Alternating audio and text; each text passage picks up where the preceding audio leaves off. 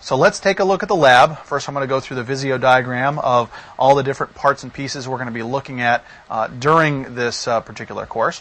And we're going to jump around and type a few commands and see how the network is operating. I do have some base configurations on there. We have SSH to the devices currently, but there's some things that need to be looked at, and we're going to be moving into those topics during the course. But I want to just take a look at how the lab is set up right now to give you a quick introduction. As you can see, we have a much more complex lab in Part 2 of ICND than we did in Part 1.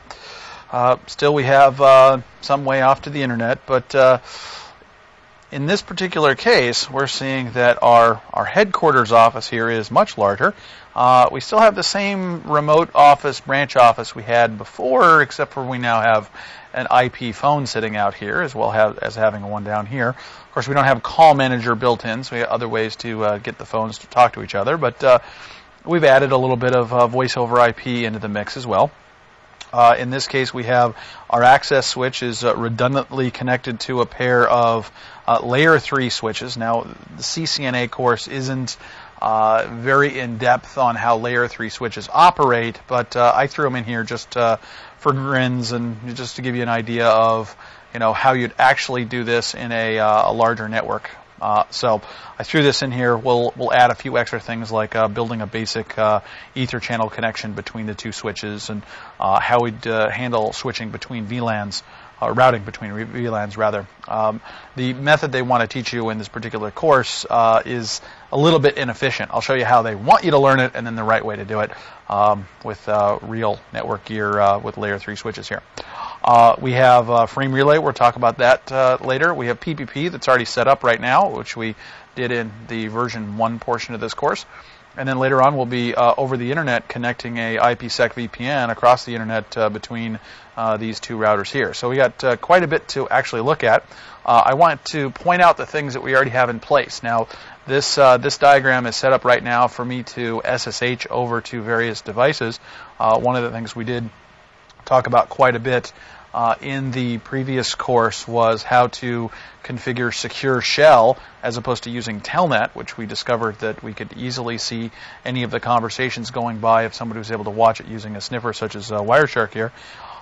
So we configured our devices for SSH access, and I've already done that for the devices. And I want to kind of browse around and show you what is currently in place as we move into learning more about how to properly set up this network.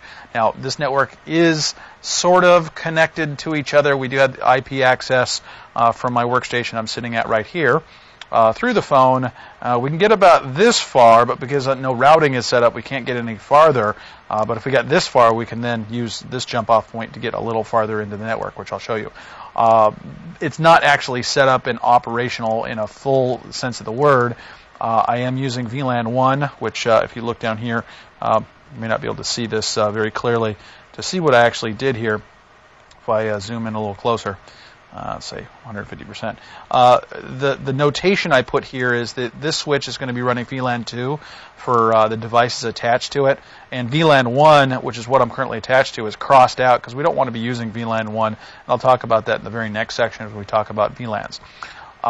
But for now, what I'm going to use is this interface here with Visio. I just got it set full screen, and I can use it like a web interface and actually use it to click and attach the devices. So I'm going to click on Access Switch 2, let's bring up PuTTY, which is my SSH client of choice.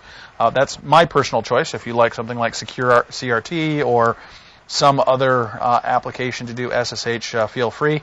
I like PuTTY because it gives me the ability to do opacity for the windows so you can see the diagram in the background while I'm actually working on the devices. So in this case, my password is admin and Cisco to log in. We have our banner here, ICND Part 2, telling me I'm at Access Switch 2, and this is a Catalyst 2950T switch.